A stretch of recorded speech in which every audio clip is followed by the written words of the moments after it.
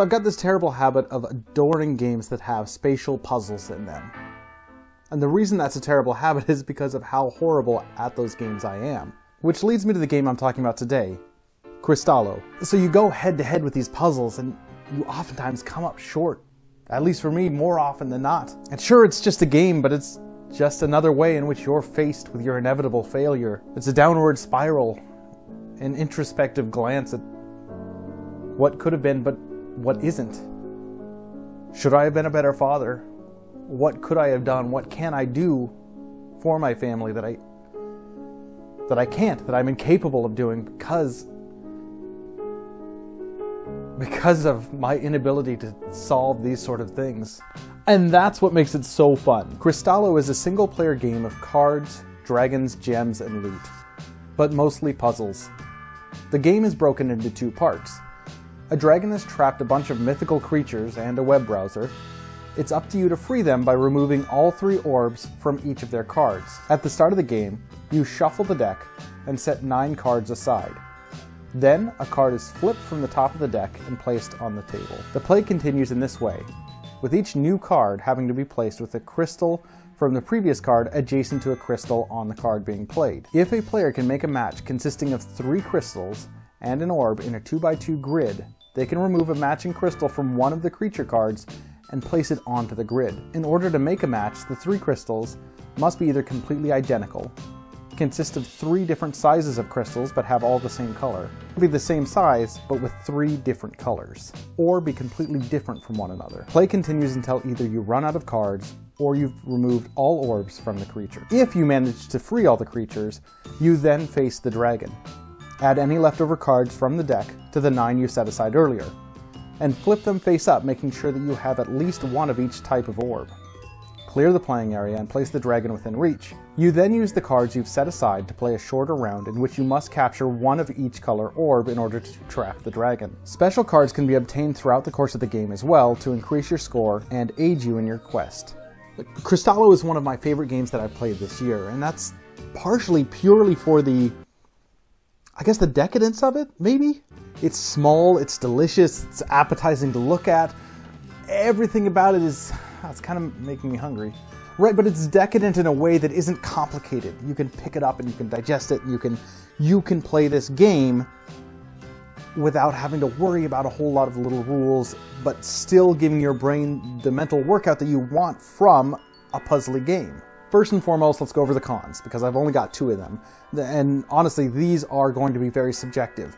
The first of which is that the game is difficult. For me. To prepare for this review, I played the game 23 times, and that wasn't my intention to play that many times, but I felt like I couldn't accurately review it, or I didn't want to review it until I had actually beat the game entirely. And that didn't happen for quite some time. I am not an indicator of how difficult this game is, because I know other reviewers have beat it, and I spoke to the designer and she beats it quite frequently, which is obvious because she's more familiar with it. But the point is, it can be a little bit difficult, which can be a little bit frustrating if you play a lot. The second con is that you are subject to the card draws, and that's sort of the nature of this game. You take what you get and you make decisions based on the information that you have, and you have to build this grid of cards. And if you play the wrong one and you don't pull the right kind of cards, you could be in trouble, and that could dictate the course of the game. But not to a great extent, and the game itself is fairly short, but I'll get into that in a minute because we're going right into the pros of this game. Crystallo is one of those relaxing and all-encompassingly great solo game experiences. I enjoy playing Robinson Crusoe solo, I enjoy playing Dinosaur Island solo, but those games are a beast to set up. They're games that take a while to set up before you're actually playing, and oftentimes I don't want to take that kind of energy. If I'm playing a game by myself, I want something that's easy to take out and play. For that reason, I love games like Okie Dokie, Friday, Onirim, and a number of games that I can play on my phone as applications. Now, I mentioned that I played Crystallo 23 times.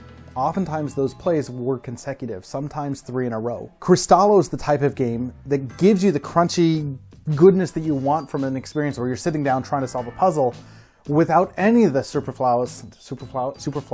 Without any of the extra fluff. It's really one of those words that you kind of read and then try to say and it just isn't there. Another pro for this game is the look, the aesthetic of the game and how the components play into that.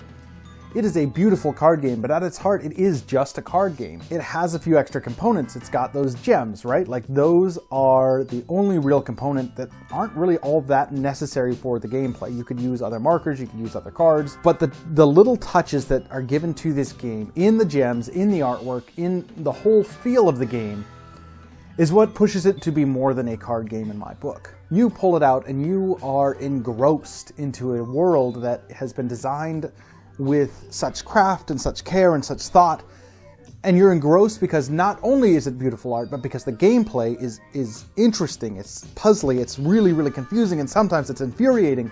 Crystallo is phenomenal. Liberty Kiefer knocked it out of the park with her first foray into crowdfunding a board game, because she designed this game that I really love the puzzly aspect to. And she created all the art in a game that I really love the way it looks. Now, I understand Crystallo is not going to be a game for everyone. There are people that know you don't like spatial aspect puzzles regardless of how nice it looks. You don't like solo games. You're not in this hobby to play games by yourself. So this may not interest you, and that very well may be the case. So I can gush and gush and gush all I want about this game, but understand that this might not be for you.